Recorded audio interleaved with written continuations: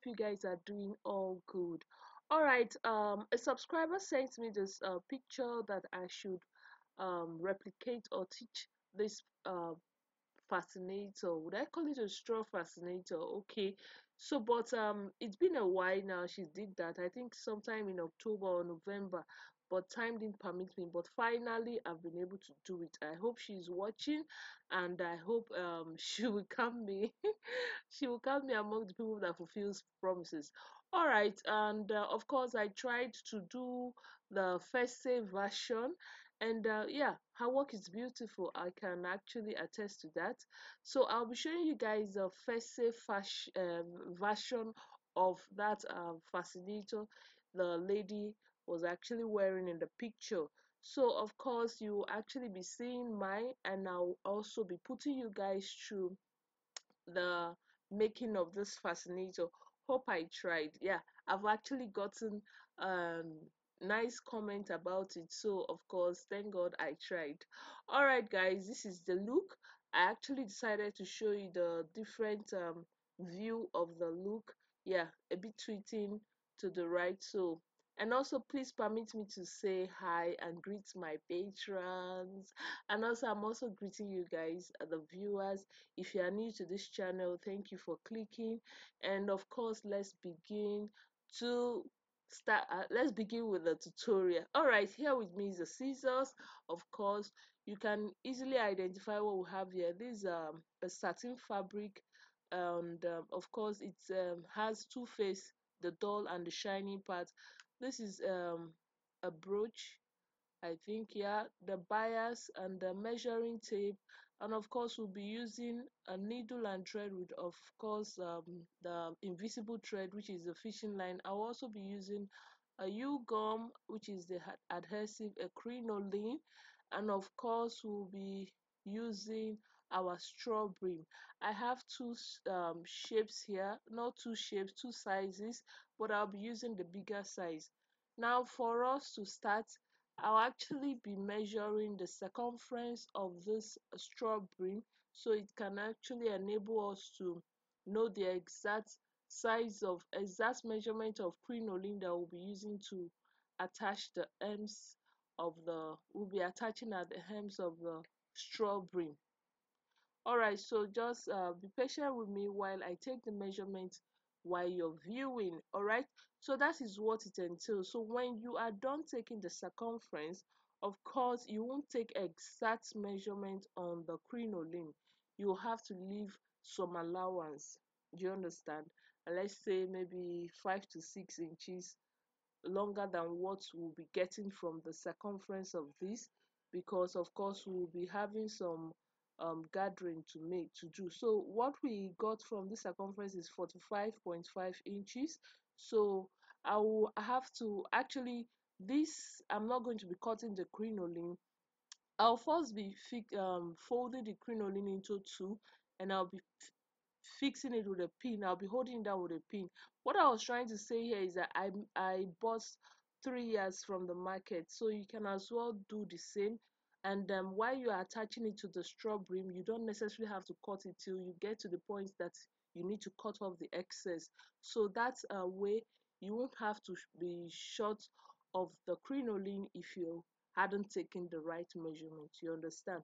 So that is what we'll be doing, and of course we'll get to continue in the next stage when we are done pinning down this.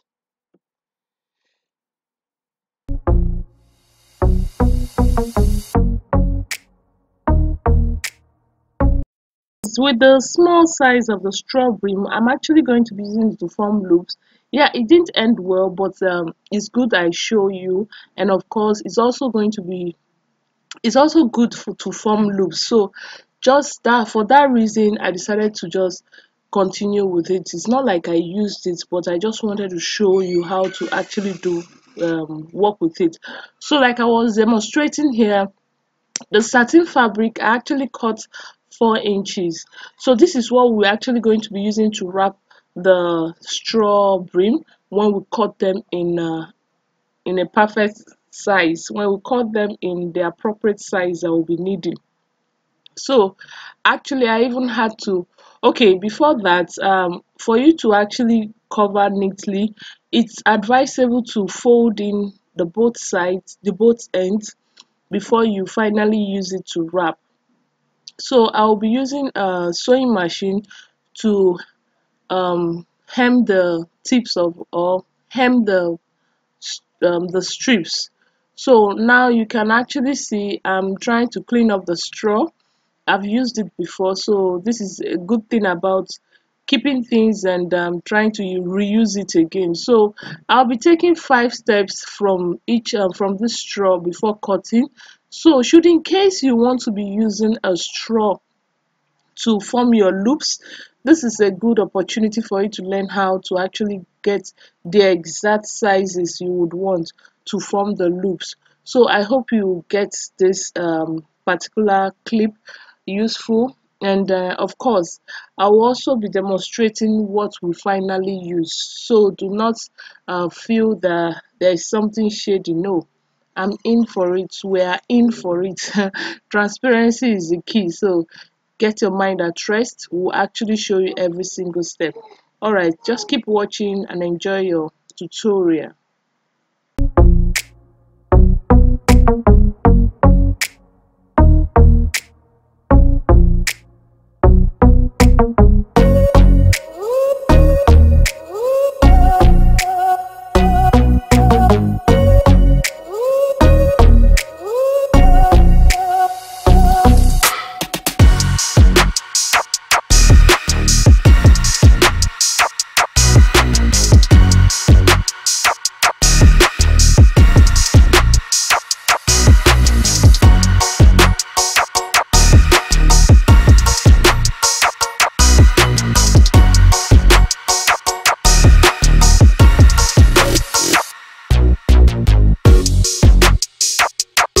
This is just a simple way of cutting a straw brim to make loops, because if you decide to just cut it the usual way, you can unthread a straw brim, it might end up giving, it will even end up giving you single strips. So basically, just to have those 5 steps, that is just a simple way. All right, so considering the loops we are going to be forming for this tie, I had to cut more fabric, and that is just, it's just 4 inches by the length of loops you will be forming. So it varies. It's not like there should be an exact measurement. All right, so for this one I actually had a would I call it a cinema strip already at my place, so there was no need to start forming strips. So I had to just go and I had to pick up these strips and this cinema strip. So should in case you want to form a cinema strip, you can as well form it together with the fabric. Just lay the cinema right on top of the fabric, then fold it together. So I've actually taught us how to make a cinema strip here. So this is just the simple way you also be using cinema in forming the loops in this tutorial. So just so we have to cover, just for the fact that we will be covering these cinema strips with a fabric, this is just what I had to do. But there are better ways to actually get a smoother fabric covered cinema strip. I hope I spoke that English well. But all the same, this simple way of covering is okay, especially if you hadn't hemmed the tip of the fabric like I did when I thought I was going to use straws. But nothing spoil, we are still here. So actually it still gave us beautiful work. So this is just what we'll be doing, and to save our time, I will just be showing you guys the finished work. So you can see I finally covered it with the fabric, which is the satin fabric, satin material. So this is our finished work, so we'll be keeping it aside so that we can continue with the straw, the fascinator, that's the fascinator with the use of the big straw. All right, so now we remember that we folded this crinoline into two with the use of pin. The pins are still there. Just cover the tips of tie the tip of your crinoline either with the use of gum or with the use of thread, whichever one. So just so the whole thing is strong enough to hold the thread while I pull, I had to use a hot glue gun to actually close it tight so that by the time I'm pulling, the thread won't come off. So just so you see how I'll be stitching it, it's just the regular stitch that you'll be using for this attaching for the attachment of the crinoline to the brim. Just the regular stitch, but make sure that the thread you are using is not visible. Do you understand? Except if you're ready to be using if you're ready to use an invisible thread as this, or you get the exact color of the brim, so of the brim you're using, you understand? So that is just the thing. And of course, if you're using a crinoline to form the hem of your, or form a brim, an extension brim of your fascinator, you should know that by the time you pull it and pull it, it begins to stretch, and it gives you that stretchy look. So when it starts happening, just give it a tiny pleat, or you give a small stitch, then pull a bit to form gathers, then you continue. So that with that way you can actually get the puffy look. If you don't do like that, it will show you the puffy look. Alright, so that's just it, and I hope you guys will continue watching and enjoy the rest of the clip, where I need to come in and explain further. I'm surely going to be coming in to explain further, so keep watching. Thank you for clicking. If you are a new subscriber, consider subscribing, and do not forget to click on the bell right beside the subscribe button so that you will always be notified anytime or every time we upload new videos. Alright, so thank you if you've been a subscriber of this channel and you are a returning viewer. Thank you for tuning in today, and for our regular viewers, thank you so much. Alright, so you can see how far I've gone with the stitching. So of course, this is what you continue to do till you get to um, the starting point of where you started actually. So, and make sure that you leave some amount, or maybe like 2 to 3 inches of the crinoline to actually form the overlap, because you wouldn't want to just stop at that exact point, you understand? But not worry, I will actually be showing you the finished look, so that by the time you're ready to do yours, you'll be able to know the exact way to do it, you understand? So that's just the simple logic about this. Okay, now you can see I've gotten to the point where I started with the stitching of the crinoline, but did I cut from there? No, I had to give like 2 to 3 inches space. Then I closed up the crinoline with the same way I actually did, and then fully stitched the rest of the crinoline to the brim. Alright, so I'll be showing you exactly just the way I did it. It's just the way I've been doing it. And when you get to the finish point, give it a very tight knot 2 to 3 times, and you should be okay with that. And if you are using actually a double threaded needle, you can actually give a space before cutting off, then you can give the final knot. Hope you understand that English. All right, that's just it for that. And after this, we'll actually be moving up to the part where we'll have to be covering the stitches, because it's actually necessary. So while you're watching how I'm knotting, for people, for if you are the type that finds it difficult to give a perfect knot, just take a closer look at what I'm doing, so that you find it easier while you're doing your own. All right, so afterwards, cut off the excess, and then we can now move forward, right?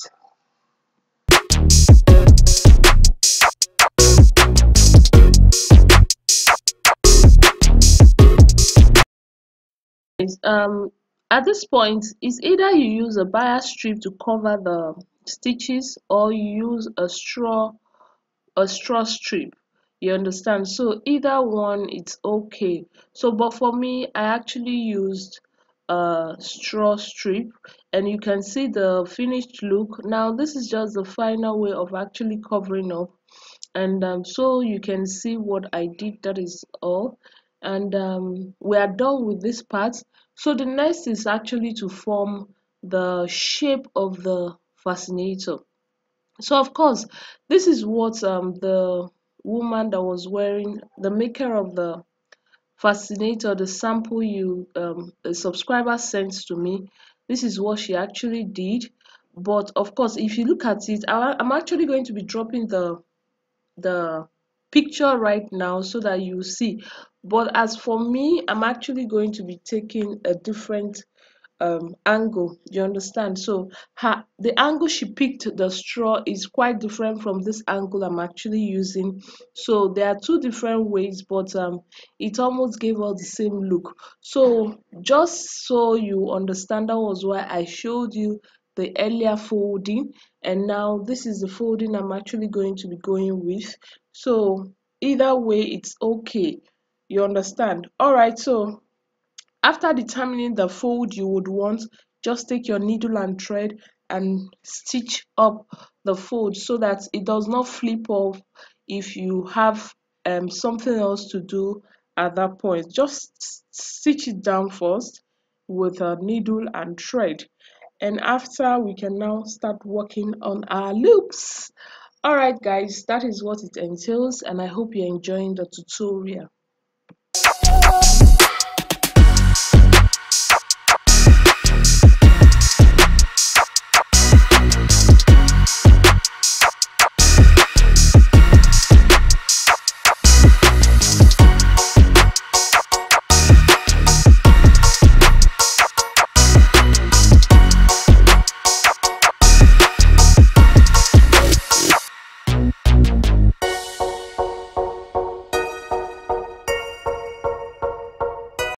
It's time for us to form our loops with the use of strips. Now these are cinema fabric covered cinema good. These are cinema strips that are covered in fabrics, okay, in a particular fabric. And yeah, to form loops is as easy as just bending the strips to the appropriate size.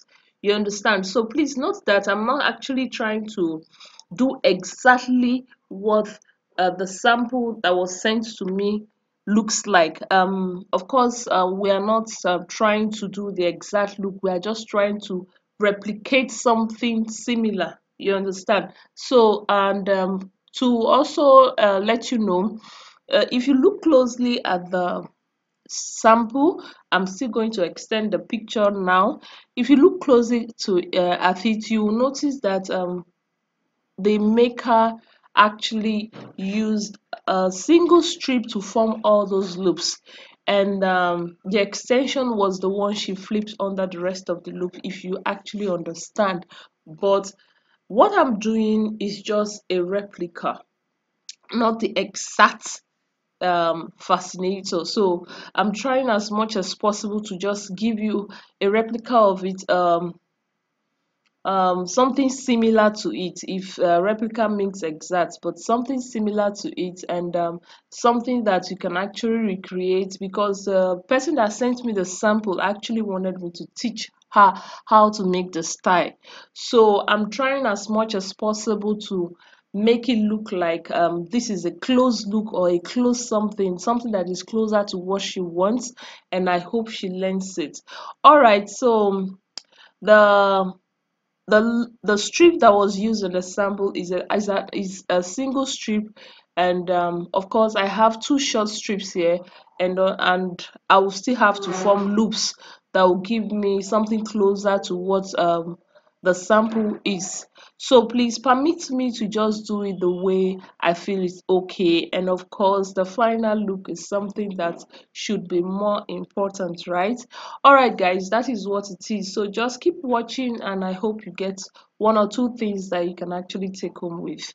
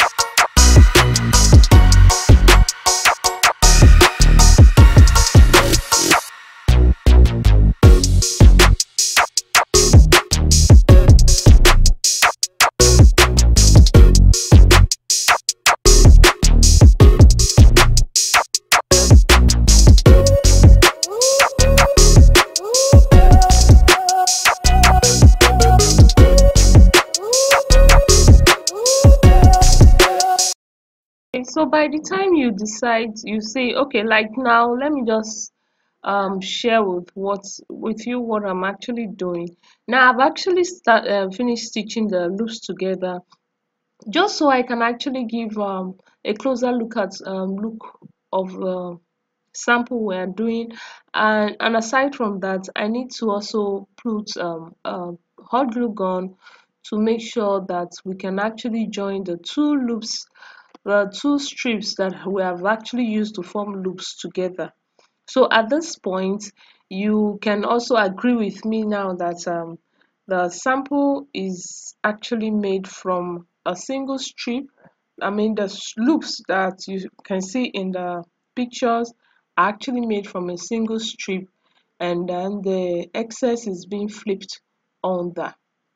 So just so it's just like that. And I will also want you to also know that you need to, if you are going to making something closer to this, I would advise you to use a single strip. You understand, a very long single strip. So just maybe you should just add something like 60 inches 60 inches, and if it's too much you can just cut off the excess, you understand, or maybe around 50 inches should be okay. But that's about that. So right now I'm actually trying to see how best to place it so that we can actually get something similar to the sample. All right, this is just all it takes you to do a fascinator of this nature. And after you're done with it, of course, get a lace patch or something, maybe like a brooch. Like when I was actually introducing this tutorial at the beginning, I showed you something that looks like a brooch. So you can also get something as that of such, and also clip it or glue it to the center of your fascinator. Or you can get something of this nature that I'm actually using and also glue it down. And if you think you're scared of it flipping off or removing in future, you can just give it some little stitches at the strategic points. So at that, I think we are now at the end of tutorial. So also, and when I'm done with it, of course I'll be showing you guys how it looks on me when I finally finish the whole fascinator. So I will actually be wearing it, so you see how it looks. So, and of course you can be able to see how best you would want yours to look when you make yours. All right, that's just that. And when you are done,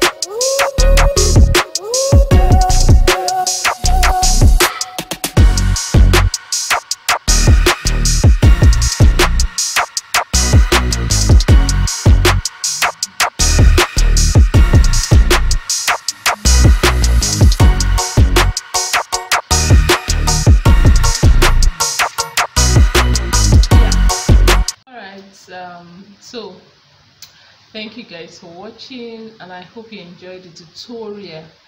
And I hope you subscribed, liked, and you're going to share our videos, right? Thank you. Thumbs up, and give us a thumbs up, right?